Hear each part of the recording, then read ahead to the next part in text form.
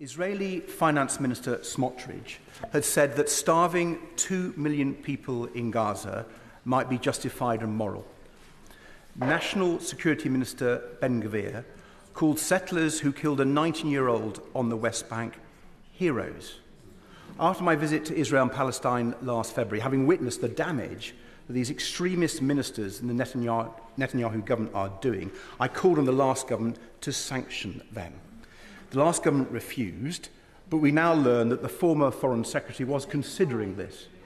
So will the Prime Minister now sanction Ministers Ben-Gvir and Smotrich? We are looking at that because they're obviously abhorrent comments, as he rightly says, along with other really concerning activity in the West Bank, but also across the region. The humanitarian situation in Gaza is dire.